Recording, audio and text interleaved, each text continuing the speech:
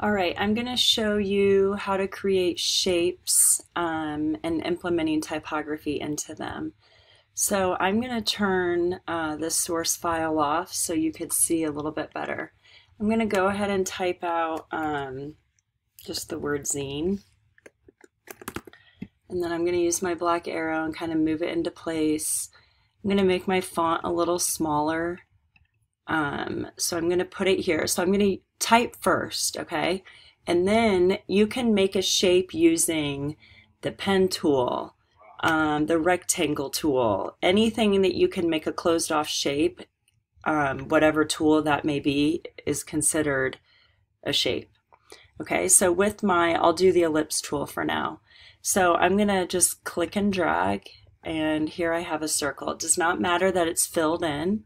I'm going to kind of place it over here and maybe move my text over here. Your text does not have to overlap with your shape. I can have my text over here.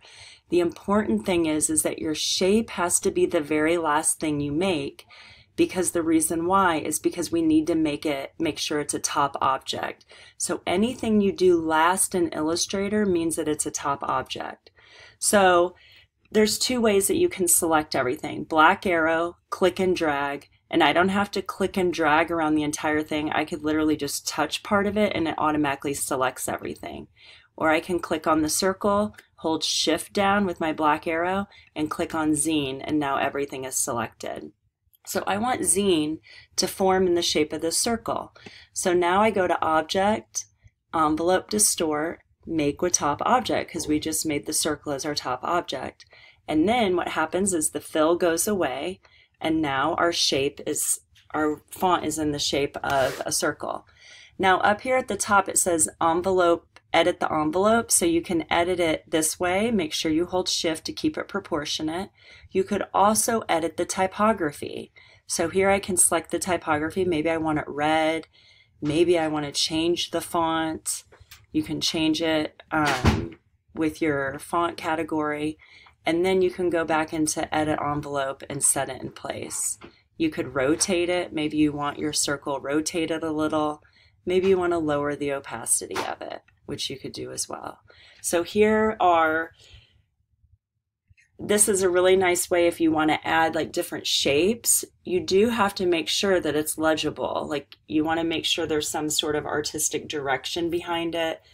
Maybe all of your font falls into these shapes. There's plenty of shapes you can make. I will tell you, if I want to do like the polygon tool, if I click on here, I can set how many sides I want. So if I want to do a triangle, that's 3 sides.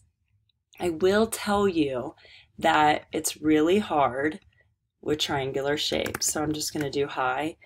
And I did my triangle first, so I'm going to go up to Object, Arrange, Bring to the front, because I need that in the front.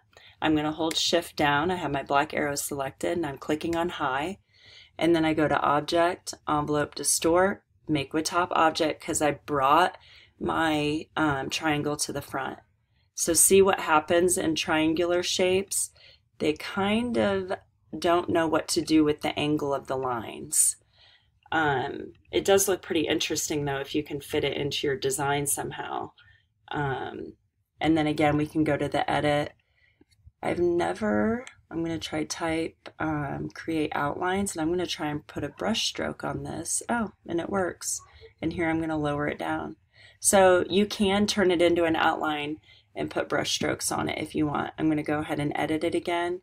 I'm going to turn the fill off and leave it just on the stroke. And that looks a lot better. You could read that a little bit better.